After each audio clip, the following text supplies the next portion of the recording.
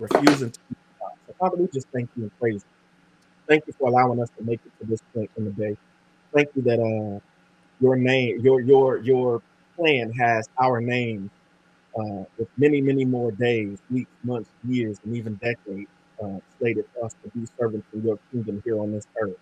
Father, we ask that you would just think through our minds, speak through our mouths, have passion through our hearts, that you would use us to convey any and everything that you decide to convey tonight. I ask that all of our minds are clear, that there are no distractions, so that we can hone in and hunker down on your word, Father, so that we can hear something. Father, I pray that our ears are open, that we are listening, that we are attentive to what you decide to reveal to us in this session and in this setting.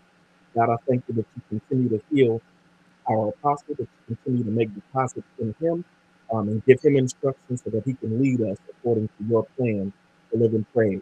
In Jesus' name, Father, we appreciate you. We praise you. We know that you know every circumstance and every situation that is represented by everybody in attendance this evening. And I thank you that your word, thank you that your word has our answers, the answers that we are looking for. And I thank you that our faith is growing and being strengthened as a result of our submission to you. In Jesus' name, amen. Amen. So, like I mentioned, our topic, our title is forceful entry, refusing to be denied, right? And I got the opportunity to start this conversation with a few brothers last week. My brother Dana, and those that y'all may know him as Young Sheed. He is our one of our, I can't say our, it's a bunch of them. He's one of our spoken word extraordinaire artists. And we got the opportunity to dialogue around this topic. Right. So I'll revisit a little bit of that conversation, and then we'll progress in the conversation with Benzie and with Latif, and we'll see what they have to deposit and add to that conversation. And again, I'm so excited. I'm so excited. Forceful, right? How I always do. I like to break things down and define it. So I defined each and every word, and I came up with a working definition. Right. When I looked up the word forceful, the word forceful meant possessing or filled with strength or energy exerted. Possessing or filled with strength or energy exerted. It meant possessing moral or mental strength, moral and mental strength. It also meant forceful, also meant filled with the capacity to persuade or convince. Entry meant the right or privilege to go or come in, the right or privilege to come in or take possession. Refuse to be denied. Refuse means to express oneself as unwilling to accept, to show and express one's unwillingness to do or comply with, to not allow someone to have or do something. Deny means to declare something to be untrue, to refuse to admit or acknowledge something, to refuse to grant, to refuse to accept the existence, the truth, or the validity of. And so when I put all these things together, my working definition was due to our connection to Christ, through our mental and moral capacity, we have the right and the privilege to gain admission and or take possession of something, and we impose our willingness to accept, admit, acknowledge, and comply with anything contrary or in opposition to the truth of God's word. And I know that's a mouthful, but what that essentially means is God's word is final, and that's it. We're not going to go back and forth with what the enemy tries to conjure in our ear. And as I was going back over this topic, I was like, okay, God, I don't want to just regurgitate everything in the conversation last week. And I was sitting in silence for a couple days, right? And I'm gonna be honest, it started to make me a little bit nervous. Because when you're expecting the Lord to speak, right, and you're wanting him to speak, so you can, at least with me, when I study, I know when it kicks in, and I know when I'm trying, and I know when he's giving me something, right? And I kept feeling like I'm trying. So I just was like, okay, God, I'm going to take my hands off of it until you start to speak. And the first thing I heard was I started thinking about different. I said, let me do something different.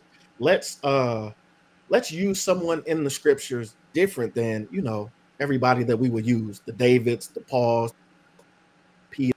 I start looking at Deborah's story. I started looking at Esther's story. I started looking at Jonah. I started looking at all these different stories, and I'm thinking about all these historically documented events in Scripture, and all of the men and women of the kingdom of God who refused to be denied, and they entered into the promise that God had for them forcefully. And I believe the Holy Spirit spoke and said, "What about me?" And I had to scratch my head because I'm like, wait, did I just think about everybody but God about this? And I said, hey, what about you, God? And he started to just, it was almost like a flashing before my eyes, right? Just going from Genesis to Revelation, going from Adam's fall and God continuing to still work his plan out despite our failures, right? All the trials and the tribulations for the nation of Israel, them going into captivity and then him delivering them, and then them getting themselves back in trouble and him delivering them again, and just working out. And I was like, God, you know what? Like you really are the one who really refuses to be denied. Like you're not going to let your plan be thwarted or stopped by what we call an enemy. And I kept thinking about that, and then he sent me to Genesis 1:26, and I said, God, I done read that scripture 1,000 times, right? And he said, go read it again. And that scripture says, Genesis 1:26 in the KJV, it says, and God said, let us make man in our image after our likeness.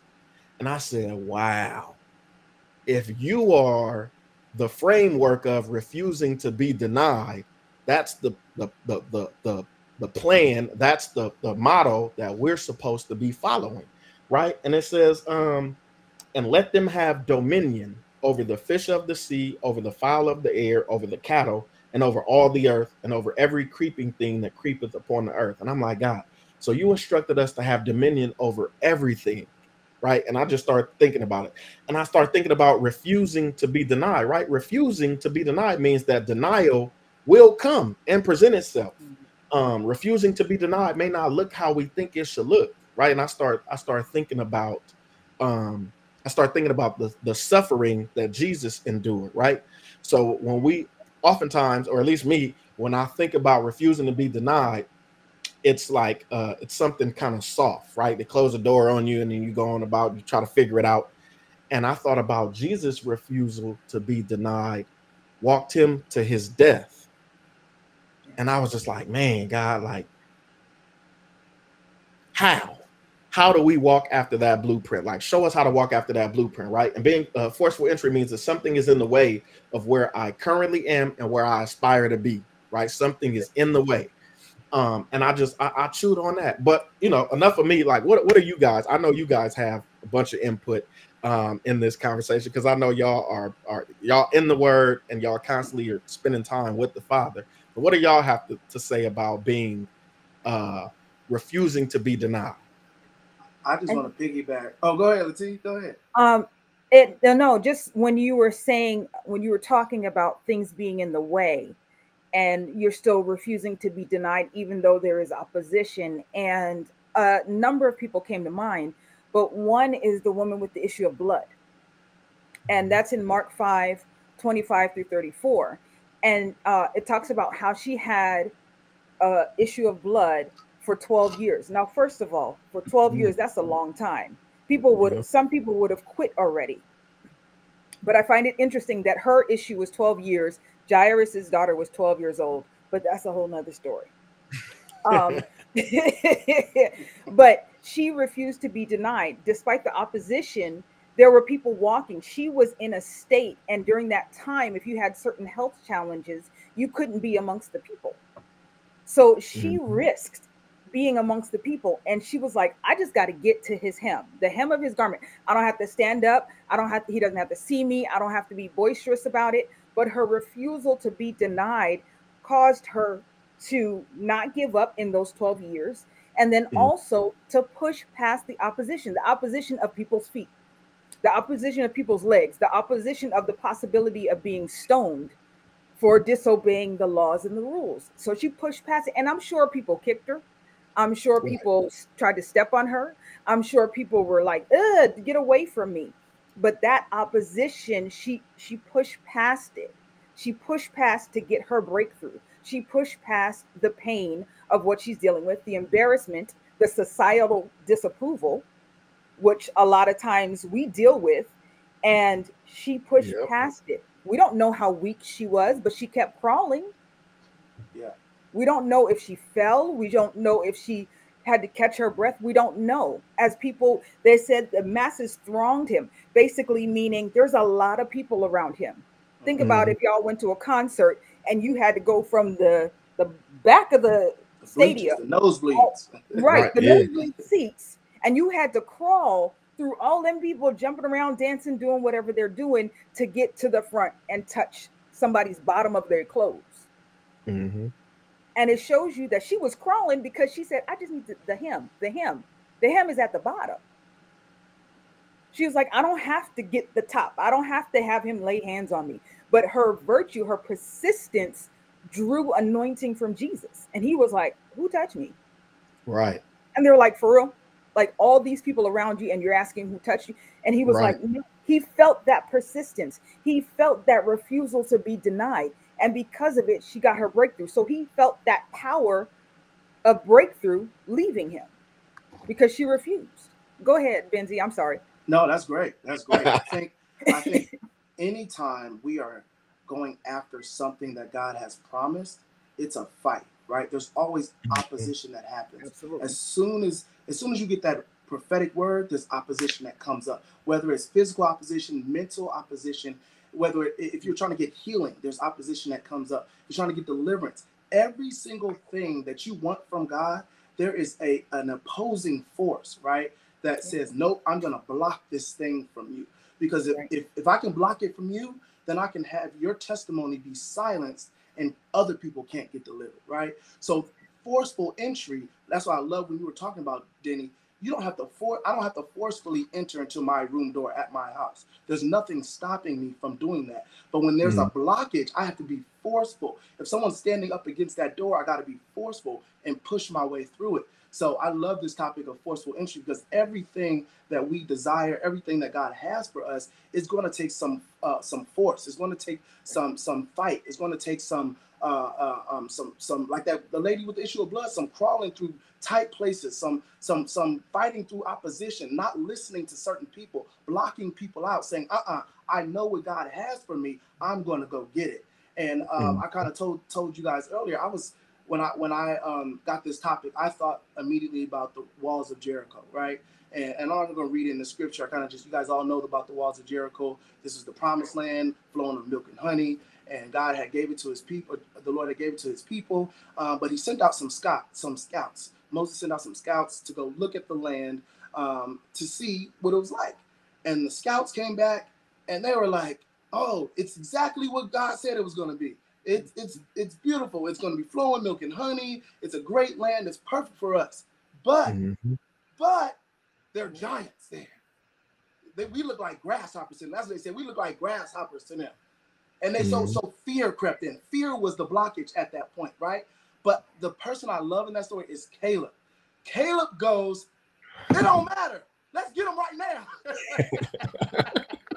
Caleb was hyped. But I think as believers, that's where we gotta be. You know, that fearless kid that's like, I'll take all y'all on right now, right? We gotta be that fearless kid that I don't care. I got God on my side. I know what God has called me to be. I know the power that I possess, and I know that this is what God has promised. So if I have these things, if I have a promise from God, I know who I am, and I know that God has my back on this, there's no opposition that can stand up against what God already has for me. And that's the place as believers we got to get to. And we let our financial situation be a place that blocks us. We let our education, we let time management, organization be things that block us. We look at our circumstances and say, I can't do this. I don't have time for this. Denny, I love what you did. You went back to school to accomplish something, to get your master's degree, right? Your master's degree. Yep. So, someone in your position could have said, nah, I'm in my 30s. I got kids. I got work. I got responsibility. This is too much. But no, God has a calling on your life to young people, and he's using you. So in order to do that, there was a certain level of education you had to accomplish. Sorry, Danny, for using you as my case study. But no, that worked. That worked. Because I mean, so anybody could have said to you, Denny, You too old to be going. What you doing going back to school, Denny? Man, just keep doing what you're doing. Keep driving them, on the movie sets and all that stuff that you was doing before. But then he was like, no, I'm taking what God gave me. That's what was it, Mary, go get it, go get your blessing, go get your it. blessing. Stop letting things hold us back as believers. I think there's so many places that secular people have occupied that believers should have occupied, but we've held ourselves back. There is place. I think the role of presidency is for a believer. It's for a believer, but so many believers have not stepped up in the role of politics to say we need to take this position back. Right, it's good. We need to take this back. We need the United States to be learning from the church and not the church trying to learn from the United States. We have to step into this position, but we have to do it by force. Right. Go ahead. I'm done. That was good, right? So it was a bunch of stuff like you just unleashed in that, right?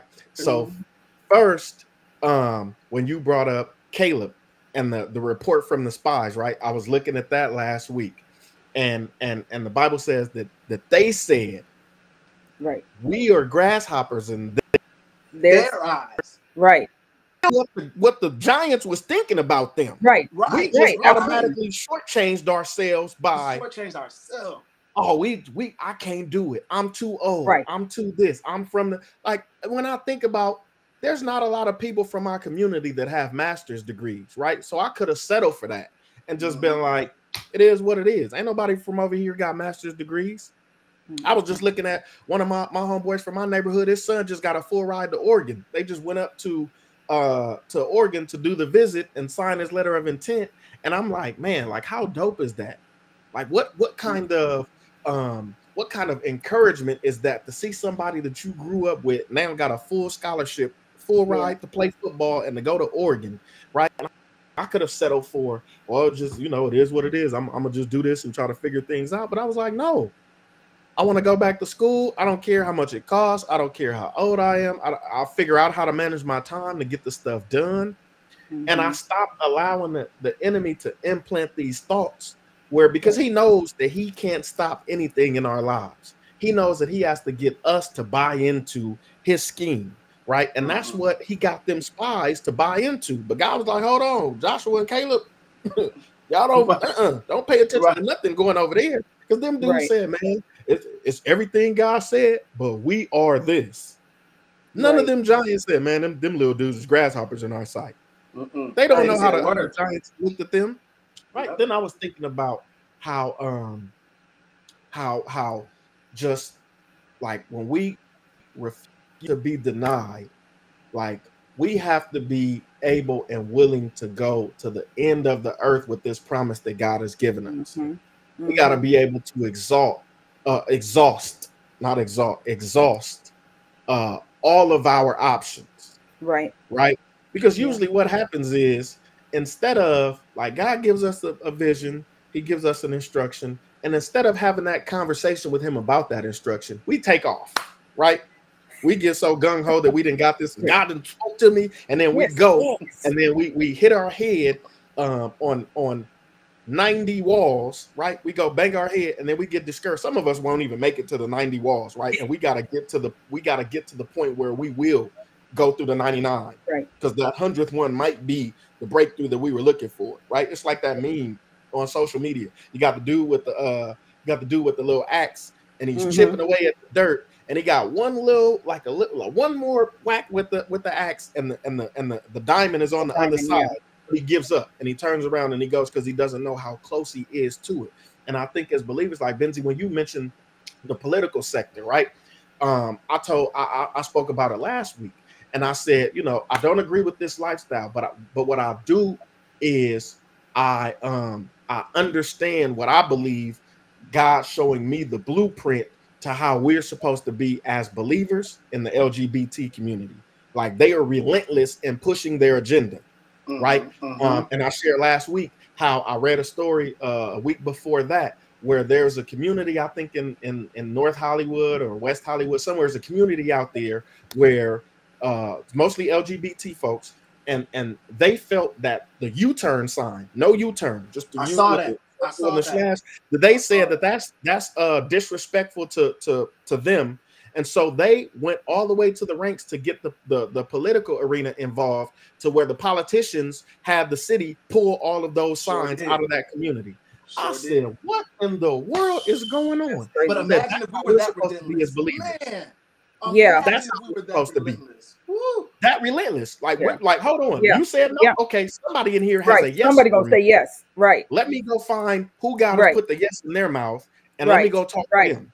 Instead of what we do is we knock on the door, and they open that door, and they close the door in our face, and we get discouraged.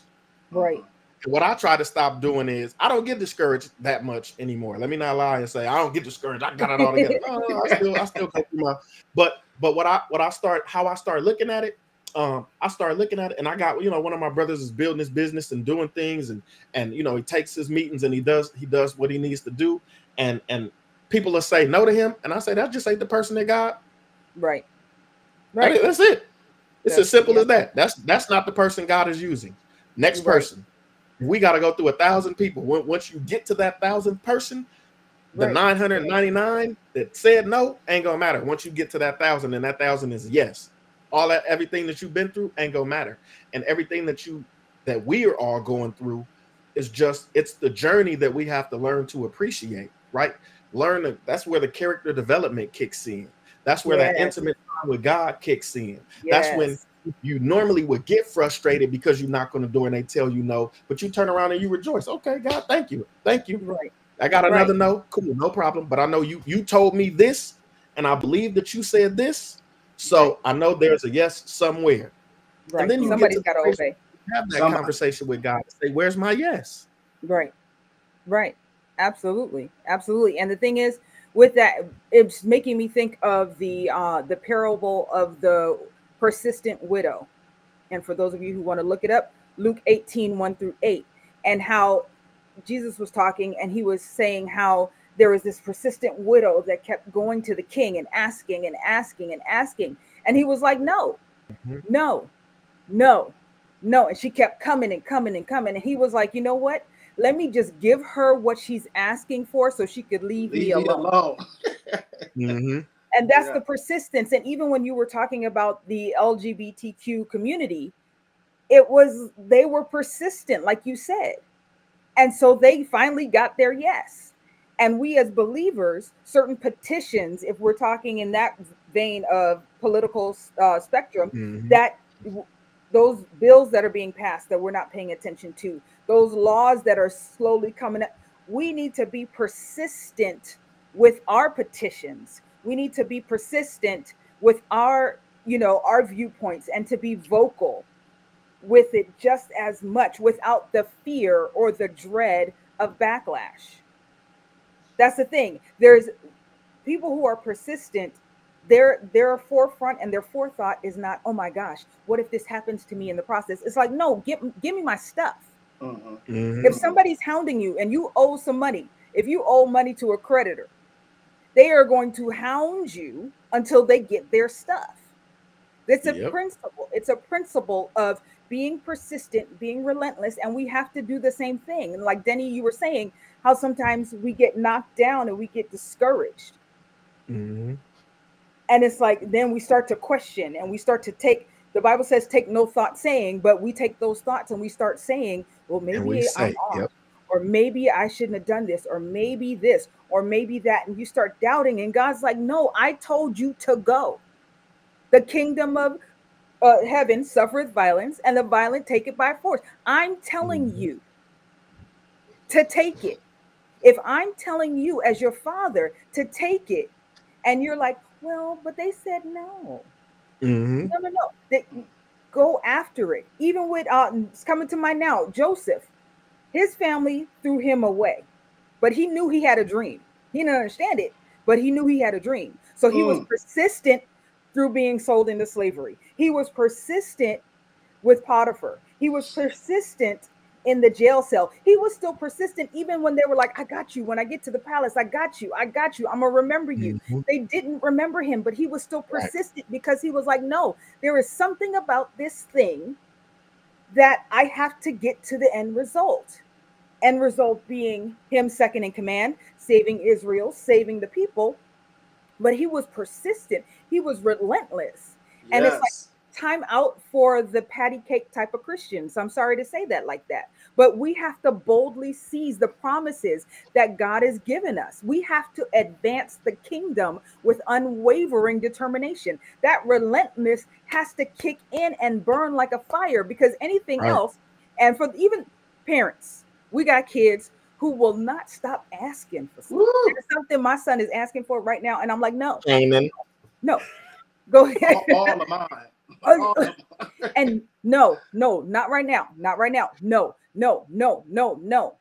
And then you get like, okay, look, and you're finally like start to consider like, maybe I should just go ahead, take it, bye.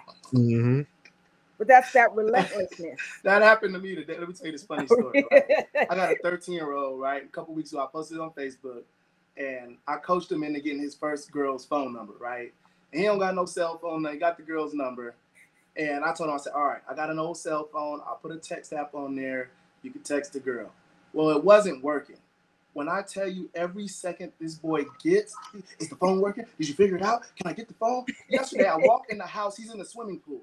I walk in the house from dropping my car off at the shop. He goes, did you get the phone work? I said, boy, I'm just getting in the house. I'm like so annoyed. But you know what? You know what I did today? I worked on that phone so that boy would leave me alone. You're not going to deny him that phone. Right. He refused to be denied. Right. Look, you gave, man, no, look, that's so good, because you gave him a promise. Mm-hmm. You gave him a promise. And as his father, he trusted that promise. And so he's going to hold That's good. Right, a kingdom, and God is a king, and we have to take the mentality that our father is a king. So when you know that if your daddy owns a business, when you show up to that business, you move around that business different. You do. You go to this McDonald's over here and you're docile. You go to the McDonald's your daddy own. Oh, you walk up in there, you want some fries? I want a McFlurry. I want an orange shake. Somebody better make it for me, because this is my dad. Yeah. That's the mentality that we have to do and use and be in the kingdom. When God says, Denzi, this is what I have for you. Denny, this is what I have for you. Percy, this is what I have for you. Minister Ian, this is what I have for you. Apostle House, this is what I have for you. We got to take that and say, oh, is that so? Okay, cool. Show me where it is. Show me how to do it. And let's and bring me the people, bring me the resources, and let's get it done. And move on that, because God is a king. And then we know that he says that his word won't return to him void. Right. So what I'm not trying to do is my blessings, I want all my blessings. I don't want to have to pass my blessings down to my kids. And they get to endure. I don't want to be Moses to get to look and see the promised land, but never experience it. Ooh, that was Ooh, you get to see it. Oh, yeah. Yeah, but you not go over there. Right. I want everything that's for me. Everything. And I want to take it.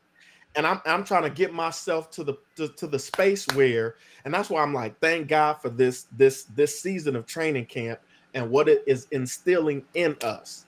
Yeah. It is the stick-to-itiveness that we need, the how to Latif frame it, what did you call them? The baby Christians, the soft patty cake. The patty cake Christians. Stop being patty cake.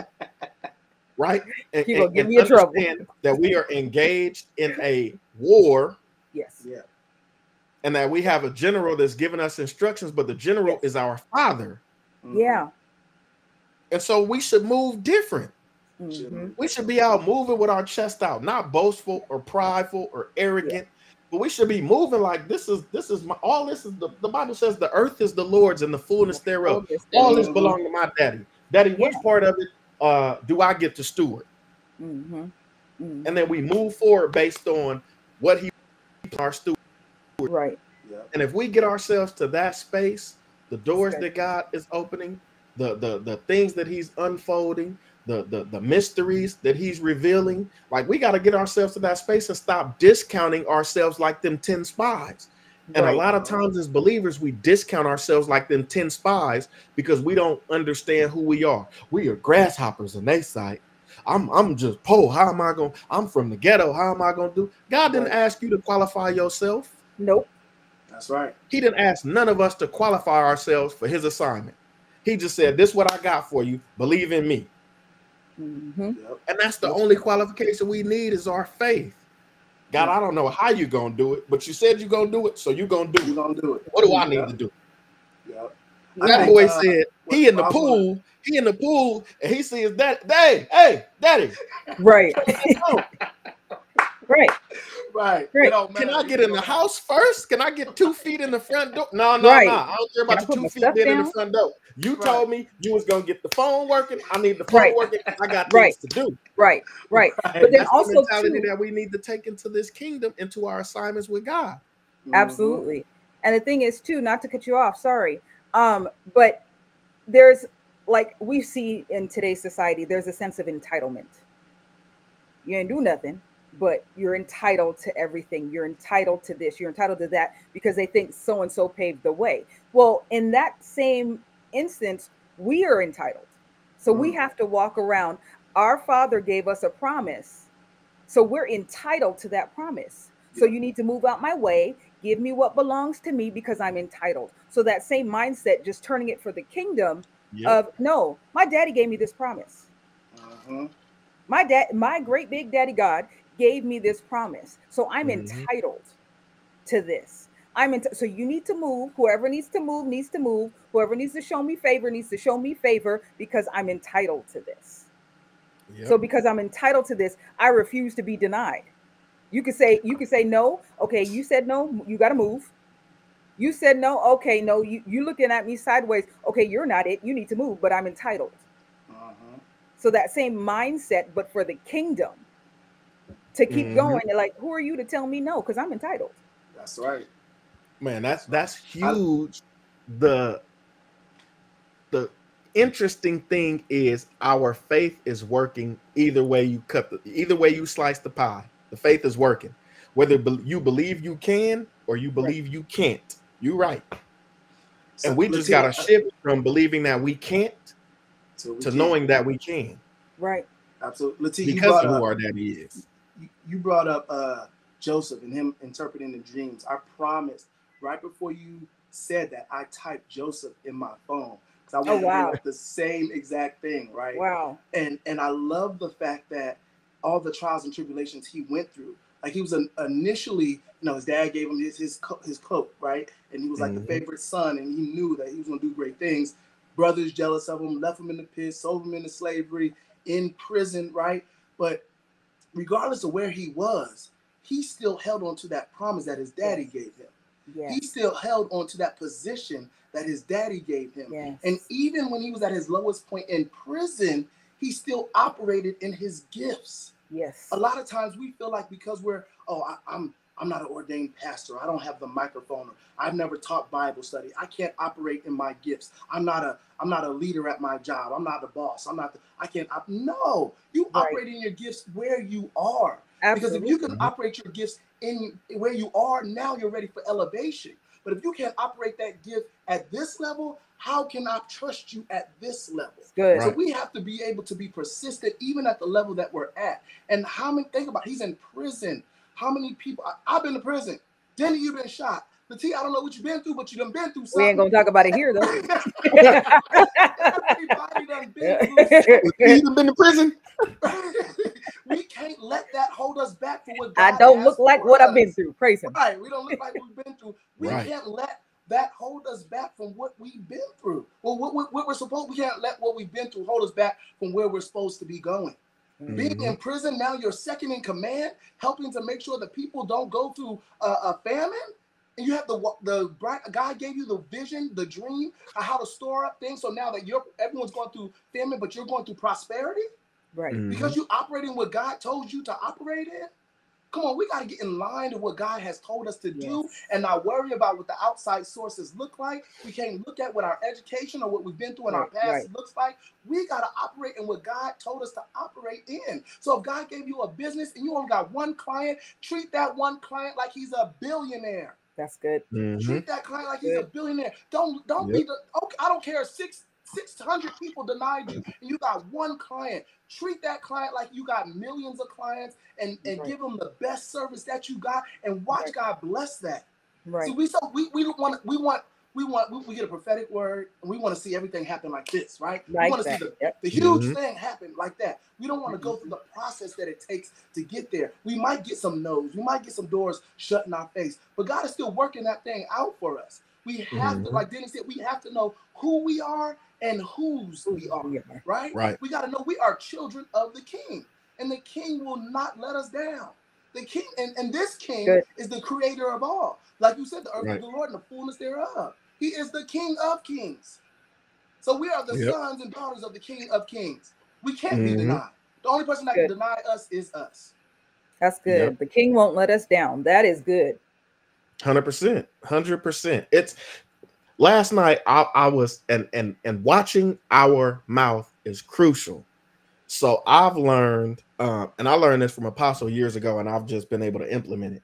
But I've learned to be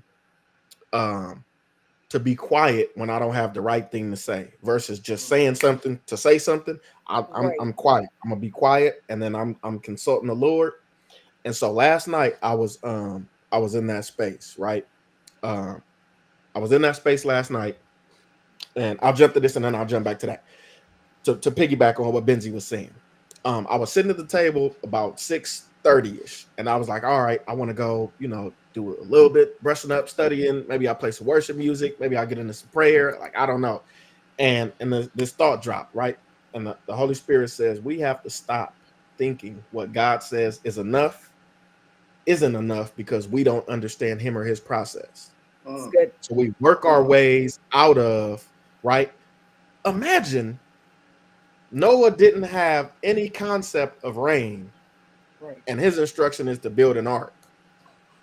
For what? Moses is walking. God, you brought us out here. I don't see no way for all I see in front of us is water. Right. And we already know what's up with this water. Like, what you could have just let us get killed back in Egypt, stay slaves, and you could have just left us. Like, you gonna bring us out here? Like, this how you gonna do us? But he just kept walking. He kept walking, right? And so last night I was having a conversation with the Lord. I was thinking something, and I was like, I don't need to be thinking that. And so I said, God, I need your assistance, because these thoughts are off. I need your assistance. You tell me what to do, how to do it. You show me how to walk this thing out, right? I got to get these thoughts together. And today, about 10:45, Prophetess Kathy texts me, right? There's a group text. She texts the group, but then she texts me, head up. I talk to Prophet Kathy when I see her at church. That's, most of the extent of our conversation. But she texted me and she said, I wanted to share with you, as I was praying for the prophetic community, I heard for you today, stamina to stand in the midst of adversity, but God has a greater work for you indeed, to bring the wealth of the wicked to be a blessing to those he's sending your way. So be encouraged today. She had no idea the conversation I was having with the Lord the night before. That's good. And what I was going back and forth, but her just being obedient, right? And me trying to walk out what I believe God showed me to walk out, being relentless and refusing to be denied, refusing to accept, right? Because we went back to that definition of denied is refusing to admit or acknowledge something. I'm refusing to admit what the devil was trying to show me. It's good. God has shown me a picture, and I'm refusing. The devil will pop up with other pictures. I'm refusing to even acknowledge that, bro. If you don't get up out of here with this, right? And in the midst of that, he sends one of his messengers with a word of encouragement. That I heard you what you were saying last night. He could have talked to me, cool, but I love it when, okay, you talk to somebody else about me that I know they don't even have a clue or an idea of what's going on of this conversation we're having right now. But you send somebody else to be that pat on the back, to be that push, to keep on going. Keep on going. You're doing what God said to do. Keep on going. And don't worry about the adversity that's around. And I think as believers, we often lose sight because of the adversity. It's like when the disciple jumped out the boat, right? He was literally doing exactly what he saw Jesus doing without thought. But then when he started to pay attention to the adversity, That's when, yep. then that's when everything that he was walking in as a result of following Christ got shaky. Yep. And then Christ had to come save him, right? And I think far too often us as believers, like we want Christ to come save us constantly. He did it once on the cross. Boom, that was it and done. Now it's time for us to put our war gear on and go get to it. And stop accepting the picture that the enemy tries to put up. Stop accepting all of the you can't do this because, right? And I share it with somebody. One of my thought processes now is every time he tells me I can't do something, I dang near want to high five him because I'm like, that's encouragement that I can. You know I can. Now I know that you know I can do it because you want to tell me I can't. Right. And that's what we have to do as believers is understand the revelation that God's given us in whatever fashion, whatever form that he's given us these revelations in, and implement them so that we can have success. Yeah. And we can take possession of what he's given us to take possession of. Yeah.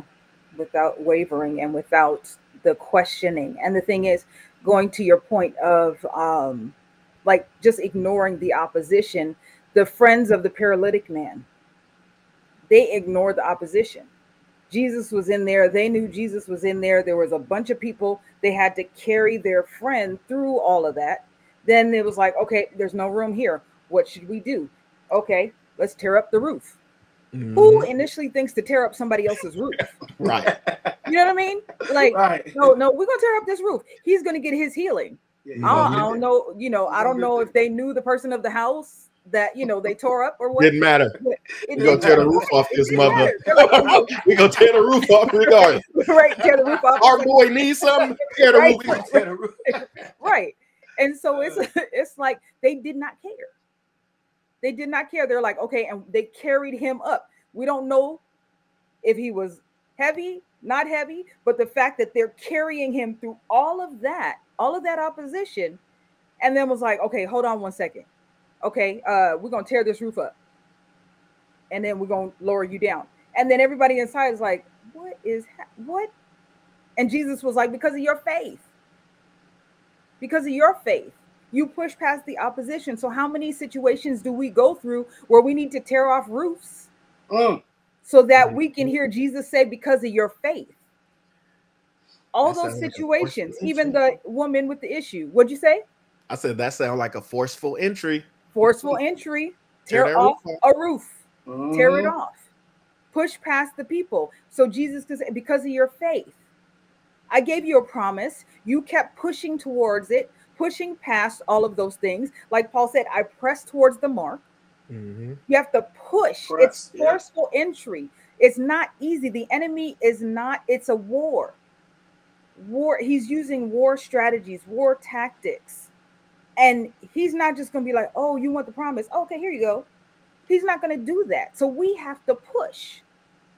We have to fight. We have to tear off some roofs. We got to move some people out the way, whatever it is for that forceful entry. Absolutely. I think the great thing about what all three of us are saying here, right, is that this is not something new. God has given us examples in his word of how here's a promise, here's a task, and there's going to be opposition. And so when we are faced with these things, number one, he sent us the Paraclete. He sent us the Holy Spirit to say, you're not alone in dealing with this. You have a helper, because he knew opposition was going to come. So number one, we have a helper. We're not in this alone. Even if you feel alone, he's right there with you. Number two, when you're feeling discouraged, because we're human, right? When we're feeling discouraged, so we're not telling you you're not going to feel discouraged, you're not going to feel down, sad, whatever the case may be. But what we're saying is there's so many examples in the word of God that you need to just, if you're going through a task and you're pushing for something, you're pushing through it, or you're getting a whole bunch of no's, go get the word. Go print out some scriptures. Go read the same scriptures go read the story of the issue of the blood, one with the issue of blood. Read the story about how they ripped the roof off and lowered the man down. Read the stories of the walls of Jericho and how, hey, Canaan, he coming in. He said he refused to be denied, didn't he? Look at him. See, yep. Refused to be denied. But we got to be in our word. We have to be. We say all this stuff, but it's because we've been in our Word and we know the Word of God. And when you're struggling in these things, you got to get to the Word, because the Word, that's going to be your foundation to help you keep going, keep pushing, keep moving forward, and refusing for that denial to stop you. So we got to stay in our Word. We got to remember the promises that God has given us, and we got to know that God is God, and He's going to remain God through all your trials and tribulations. Amen. That's so dope, because I was thinking as you was talking, and I thought about this earlier, and forgot to bring it up, but in just what you were saying, I thought of, for the weapons of our warfare are not carnal, but mighty through God to the pulling down of strongholds, casting down every vain imagination that exalts itself against the knowledge of Christ, right? And I started thinking of the weapons. We've been talking about warfare and refusing to be denied. I start thinking about the weapons. And I'm like, when we run into them no's, we have the weapon of praise, we have the weapon of prayer, worship. Like we can implement these weapons. We get our no. Cool. You said no, no problem. Father, I thank you. Even though they say no, maybe that's not the person that you have to be a blessing in my life, to move this thing that you've given me forward. But I thank you that you would show me the right door to walk through. Right. Then you start praising and worshiping him in that. And I thought, I said, man, it's so dope that these weapons that God has given us, that we can use them. Once we learn how to use them, we can use them constantly. Yeah. Right. This is forgive me. I'll tell everybody all the time. God talks to me in sports or in street vernacular. Is how he gives me revelation. But these weapons, this is a I'm trying to think of the politically correct way to say it, but I'm from the hood, so this is the chopper with the extended mag that don't end.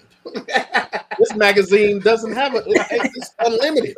You can just keep shooting this gun off, right? Every time the enemy, Father, I thank you in Jesus' name, and just go on. God, I thank you. I worship you. Put some worship music on, and just and whatever the situation, whatever the circumstances, when you find yourself, the Bible says, build yourself up in your most holy faith. Right. So when you find yourself, man, I feel discouraged. Like, man, it ain't.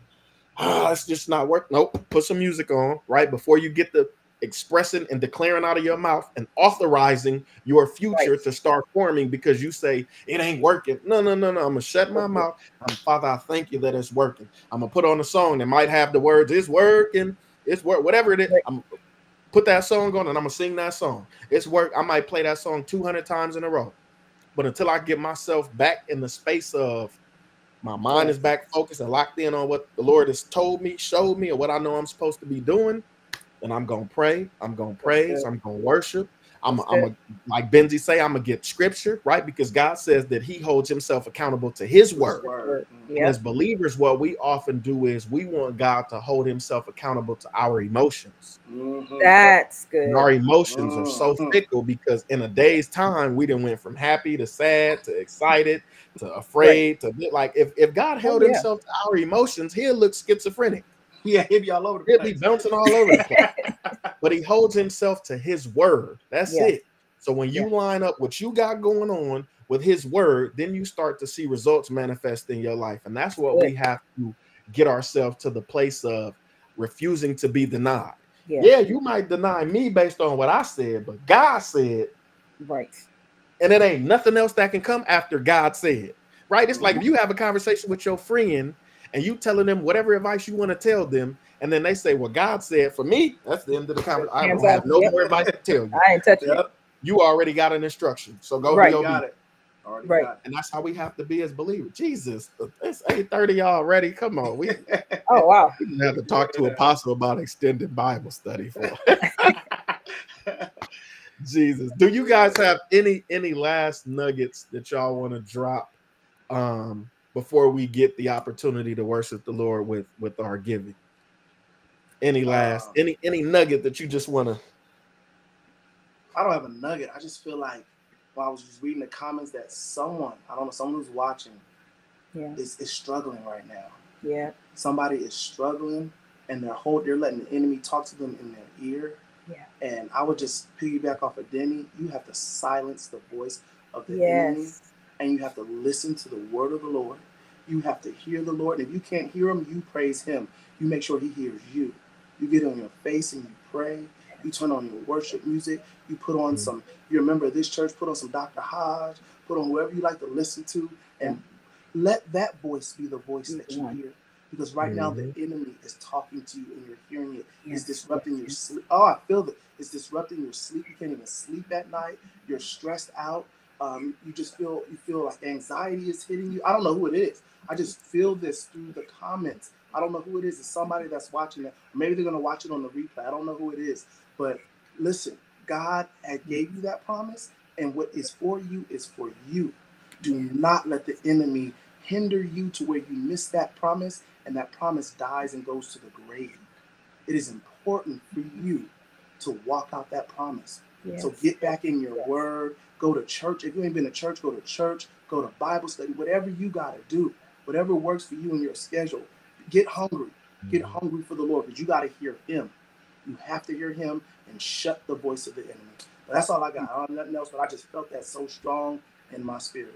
Let's pray for that person or those people, because it might be. Father, we thank you and praise you that whoever you identify with that, whatever person is on the other end of their computer screen that is raising their hand saying that that's me. Father, we thank you for giving them a plan of action. We thank you for surrounding them with believers that will speak and encourage them according to your word and your instruction.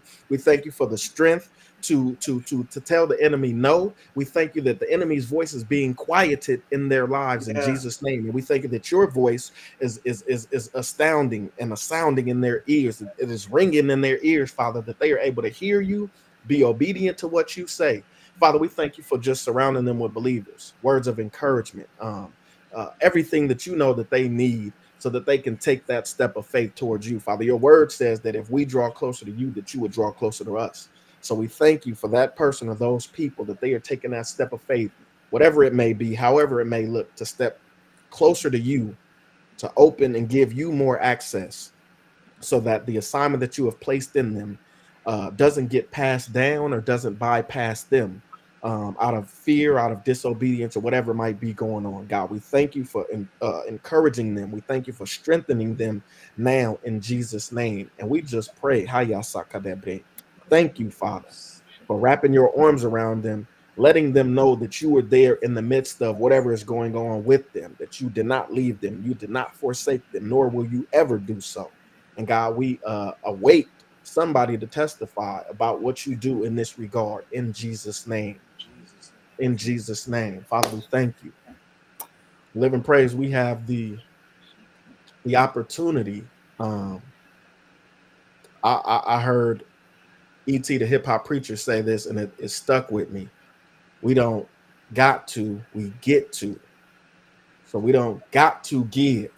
We get to give. God has blessed us and opened doors and provided jobs for us and put us in places of authority, put us in places of provision, that we get the opportunity to give, that we have the means to give, right? And if even if you're on the level that you want to give on, give where you are, right? Allow the Holy Spirit to press on you and be cheerful in it. That's one thing I had to learn, because for a season I would give and I would be like, dang, I gotta do this, until I understood that the Bible says that he loves a cheerful giver. So I start trying to change my mind frame with giving. God, I get to, like, you don't need this $10 I got, this $20 I got, this $1 I got. You don't need it, but you have opened up a door for me to be able to do so. So this $10, it might be my last 10. It might be my last $2, whatever it might be, but you press it upon me to sow into it. And I'm a living witness that there were times that I was like, oh no, I'm not going to do that. And there were times that I said, I want to be able to give that. I want to be able to give 1,000. And I was in position at times to sow 1,000, more than 1,000. There were times where I'm like, God, I wish I could just give $5. I just don't have it right now. And somebody would walk up to me and slide me a $10 bill. And for me, it was like, oh, it's test time. Do I put this $10 in my pocket? Right. You're like, oh, Lord. Or do I just be obedient to what I just told the Lord? If I could give $5, I give it. And I was able to fight through and get a $5. And then other things start happening. Right. So we get the opportunity to, hopefully they'll put on the screen. We have tons of ways that we can partner with God and so, right? You can go to lpccglobal.org/give. We can text LPCC to 888-364-4483. You guys see all the ways on the screen. I just like to read them to encourage myself. Like I told y'all last week, I just got to set up where it just comes out. I don't, there are other times where the Lord will say, say, brother, kick this down. And I'm like, okay, God, it just come out my account. No, but then I have to remind myself, I have the opportunity to partner with God in this fashion. I have the opportunity to put my money to work and invest it, right? We're gung-ho nowadays on investments, and the kingdom of God, in my opinion, is the best investment. Because you never know how God is going to remunicate what you sow. You never know. And it ain't about, him showering money off the tree. You don't know that your seed could open up a door for, your kids. You don't know. There's a testimony here in my house. For those of you know that I'm married now, and my wife we have, it ain't just her, we have an adult daughter in college. And wife just tells me, hey, the semester at school is paid for. And we looking at each other like, how did it get paid? It don't matter. The Lord did it. Hey, it's paid for. We ain't got to figure out how to put this money together to pay for it. It's paid for. Thank God. And then we just keep on, right? And we keep on sowing, and we keep on giving, and we keep on believing, because we know God wants to do amazing things in our lives. So that's just, just a small testimony. And I don't even want to say small in the form of, insignificant. Forgive me, Father. I don't mean to say small. Thank you for opening that door. Thank you for however he paid for it. We don't know how he paid for it. We was trying to scratch our heads together and figure out how to do it, and then we got word that it was already done. Yeah. So thank you. And those are just small things I believe that our seeds go into the ground and do. Right? Literally, as a farmer, when you plant that apple seed in the ground, you don't know how many apples is going to pop up on that tree. You don't know how many good apples, how many bad apples, how many green. You don't know, but you plant it knowing that at the end of the day, this thing is going to yield some apples. And then in a certain amount of time, I'm going to be able to come pluck apples off of this tree and enjoy. Right. And so I think we just have to take that mindset as believers. We take that mindset knowing that, we get the opportunity to sow in his kingdom, and allow him, grant him access even further into the affairs of our life. Let's pray, man. I love just having these conversations. Like I always say, we can have these things all night long. But Father, we thank you for our ability to sow into your kingdom. If there were any amongst us that didn't have the means to sow, we thank you for granting us the means. You know that whatever it is that we need, that we need it. So we thank you for opening those doors. Thank you for providing jobs. Thank you for providing opportunities to invest, the right investments. And we thank you for whatever financial means, whatever doors you decide to open. We thank you for them, because we know that if you want to open those doors, benefit that those doors are being open. So we thank you for the ability to sow into your kingdom, to partner with spreading the gospel of Jesus Christ. Allow someone to engage you the way we get to engage you. Allow someone and afford someone to have the relationship with you that we get to have with you. We don't want to be stingy in it. So we thank you for, doing everything that you decide to do in our lives. Thank you for all the doors that you've opened. Even thank you for the doors that you decided to close, knowing that it was something better down the road for us. And God, we just thank you for the ability to sow into your kingdom and partner with you, that you would see value in allowing us to do so. In Jesus' name, amen, amen, amen. Amen, amen. I think we did our job tonight. Yeah. Trying to see, is there anything Pastor else? Linda said we did good. I saw Pastor Linda. She said, oh, you saw it? She was already saying, okay. Okay. We did a good job. We did a good job. Yeah. Cool. I wasn't trying to get no whooping. We're right. We're not going to get in trouble. Don't mess it up. Need no bells. Look and praise. Thank you guys for joining us tonight. Thank you to my brother and my sister, Benzie and Lati. It's almost like cliche. I was about to say Benzie, Mimi, but I'm like, Mimi's doing her thing. But thank you, Live and Praise. Thank you for tuning in with us tonight. Our prayer is that something was said in this conversation that pricked your heart, that got your attention, that resonated with you, that you could implement in your life, and open up another door, another access point for the Lord to come in, and just continue to chip away and build who he's designed you to be, each one of us. And I'm so grateful for my church family. I don't know where I would be without my church family. I'm so grateful for the opportunity to serve in his kingdom, to partner with him, and for all the people that he's allowed me to meet as a result of being in his kingdom. Right. I'm super grateful, and I'm grateful for this opportunity to to share what was on our hearts with the people, and hopefully it bless somebody. Yes. In Jesus' name. In Jesus' name. Anybody want to pray us out? All right. Father, we thank you, Lord God, for this time. We thank you, Lord God, that your anointing rest upon us to do absolutely everything that you've called us to do. So, Father, we thank you because we know that you are a promise keeper, that we will not quit on you, but we will see the promise. So for those, Lord God, who are feeling down, Lord God, who need a second wind, Holy Spirit, we thank you that you infuse them with the second wind that they need to keep going. But Father, we thank you that as members of Living Praise, we operate from a standpoint of victory and that we refuse to be denied. We thank you that everyone is covered by the blood of the Lamb. No weapon formed against us shall prosper. No backlash, no tickets, no accidents, no mishaps, no malfunctions in the name of Jesus. But Father, we thank you that as we come together again, Lord God, as a body of believers, as an apostolic house, we thank you that we're able to move mountains and shake demonic resources out of their illegal places. In Jesus' name, amen and amen. Amen. Amen. Amen. All right, LPC. Good night, Living Praise. Bye.